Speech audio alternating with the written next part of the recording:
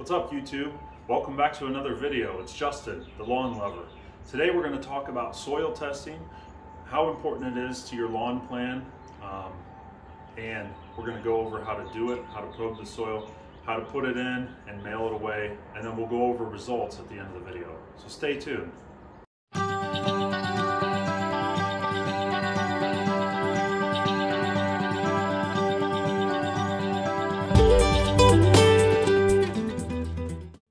So if you're new to lawn care, or if you've been doing this a long time, soil testing is an important tool that you can use to not only save yourself time, but save yourself money and achieve the results you want. For years before I did soil testing or was introduced to it, before I got serious about lawn care, I would just go to the Lowe's, Home Depot, buy some fertilizer, throw it down every so often. I use the Scott's fertilizer.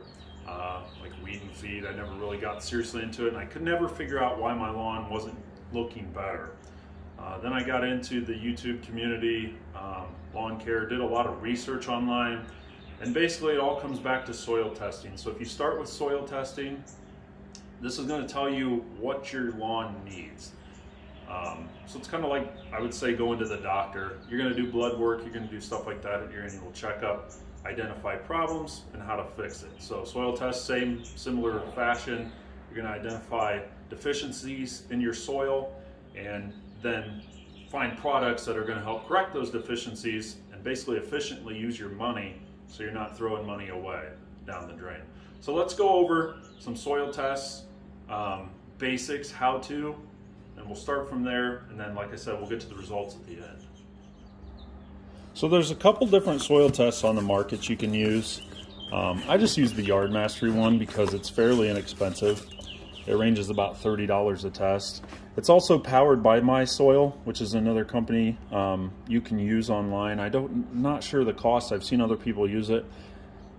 Basically, you'll achieve similar results. This one, I will say, is a little more DIY from what I've seen in relation to results. And the thing I like about the Yard Mastery app is once you get your soil test, it will evaluate your deficiencies and where you're over and kind of recommend some products and give some recommendations on what to use next in order to start your lawn plan. So like I said, it comes in this box, pretty easy. I bought this last year actually. I got 2 tests in the box. I will say they have an option too that's fairly inexpensive. If you've never done a soil test before, you're going to need a soil probe. I don't have it right here. I'll have to get it. It's in the other part of the garage. But to probe the soil. But basically, you're going to get a kit. It's going to have a registration number. And you want to download the app. It's pretty user-friendly here. And you'll input the registration number into the app. And it'll give you some instructions on what to do. So basically, we're going to collect a good soil sample. We're going to go through various sections of the yard. This recommends 5 to 7 separate locations. I typically do more than that just to get a good mix of around the yard. I typically will do this in the spring. Sometimes I do it in the fall. I did not do one last fall, so I'm curious to see what I did last summer, how that will impact, or basically what the results were. The yard looked great last year. Had some fungus issues, which is a whole nother video, but I got that taken care of. But yeah, I'll be interested to see. So basically we'll take the sample, put it into a Ziploc bag is how I do it. They give you an envelope to mail it in. And basically here's the sample bottle, which is sealed. And you'll get out of your Ziploc bag a cup full of soil. You'll drop it in there. You'll put that in here, mail it away, and usually have your results in 3 to 5 days. I think last time I did it, it was 7. I think it just depends. It goes to Washington State, Walla Walla, Washington. So from Indiana, takes a little bit, but we'll go out. Let's take some samples, and then we'll check out the results. So we'll start out here in the front yard. Here's the soil core to get the sample. This is just a cheap one. These are very expensive if you get a bigger one. I only do this once or twice a year, so I don't spend a lot of money. This does what I need it to do. But basically, you're just going to probe down into the soil. And as long as your ground's not frozen, you're good to do the soil test here. I want to pull out a little core. Now I want to get a little deeper than that, but you can see, we'll do that one again. But that'll give you a good chunk of soil. We'll go ahead and throw that in the bag and we'll start collecting more. So here you can see my next core grab. Get a good collection of soil here. I would call that a good sample. And then we're just going to pluck it out with a screwdriver, put it in the bag, and we'll go around and collect this. I don't know, 10 to 12 spots is usually what I do. I won't bore you with the details, but we'll come back and I'll show you what you do after you take the collection. So basically what you want to do once you collect all your samples, just kind of work it up in the bag. And you kind of want to break it down into a finer powder, because what we're going to do is we're going to sift this into something else and try to get the debris out, because you want to get as clean a sample as possible that you can get. So the next step, I just bought this at the dollar store, a little cheap sifter. You just want to reach in, get you some soil. And then I just use the box, creates an easier step. And as you can see, kind of want to work this out and work out the clumps and get a good soil sample. And then any pieces of debris that you see, like this kind of stuff, you just want to set aside. We'll get rid of that later. Little pieces of grass and such. Because what you're looking for is a consistency like that to send in for your soil test. So after you get done sifting, you get a good little sample size, if you can see that. Like I said, you want to go back through and fine tooth if you see anything, little pieces of grass or anything like that. Another thing I mentioned, you want to make sure your soil is mostly dry. I did this in the morning, little dewy, but the soil was not completely soaked. If you try to do this when it's wet, or if you collect when it's wet, you won't get a very good sample, first off, and it won't sift well. So if you do collect when it's wet, if you get a decent sample, let it dry out in the bag. And it also recommends that you mail this the same day you take it, or within 24 hours. That's why I typically try to do it when the post office is open, so I can throw it in the bag and mail it, so it gets there faster.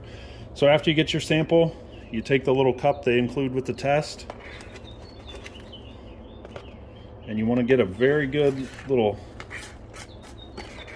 you want to get it heaping. I try to get it all the way into the cup, and if not, you want to just use your fingers, level it off, make sure you get a good sample for them to test. Never had one of these come back saying that I didn't have enough test. I've heard others people said that their sample wasn't good enough, but I try to get as much in there as I can, pack it down like so. And then you're going to take the sample cup they gave you. Do not take the water out of this, or whatever the solution is. There's a little testing ball in there too. Leave it all in there and just dump your soil in. So you want to break the seal, and if you spill the water, then I think you're pretty much SOL, but dump your soil in there like so. Add the cap back on. And that's all there is to it. You take your soil test, you put it in the prepaid bag that they send, and you mail it away. You might want to put the return address. I would recommend taking a picture of the tracking number so you know where it's at if it gets lost. But yeah, so like I said, results in a week or less, and we'll go over them here in a minute.